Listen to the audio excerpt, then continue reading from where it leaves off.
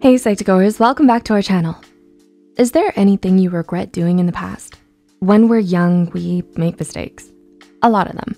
But that's one way we learn and grow as humans.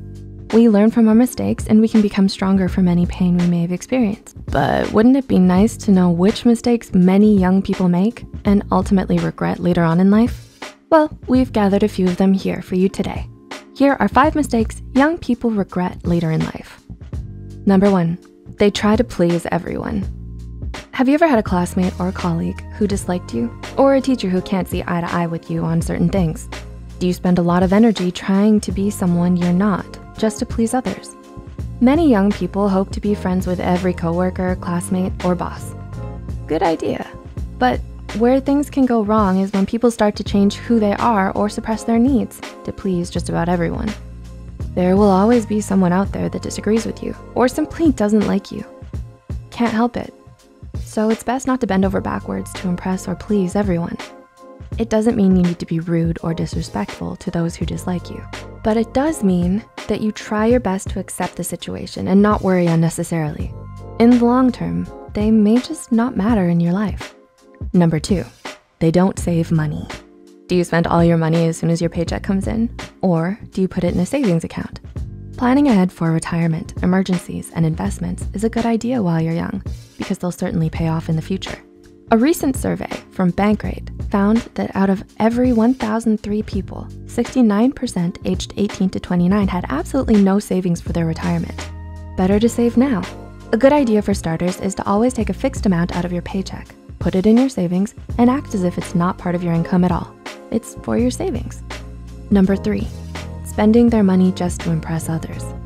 What are your thoughts on having the latest trends or the newest devices? Is it a necessity or a luxury? Would you buy them just to impress your friends or because you genuinely like them? It's okay to treat yourself from time to time as long as we're managing our finances properly. Number 4, they give up too easily. What are your goals and aspirations? Achieving our long-term goals can take a lot of hard work and dedication. Some young people make many goals and have strong dreams, but give up on them early when they realize the work they'll need to put in. For some, at the first sign of failure. Failing one task doesn't mean you should give up on all of them. You can learn from your mistakes and get back up again stronger and aware of what not to do, which means you're only closer to getting it right this time. And number 5, they don't continue learning and they don't invest in themselves. Do you set aside some time every day to learn and grow as a human being? Do you do something you're passionate about, study something new, read an interesting book, or learn a new skill? We don't have all the time in the world, but each day we spend focused on growing and educating ourselves makes us so much more knowledgeable in the long run. Read an hour a day and see how that pays off in a year. Maybe you wanna learn Italian.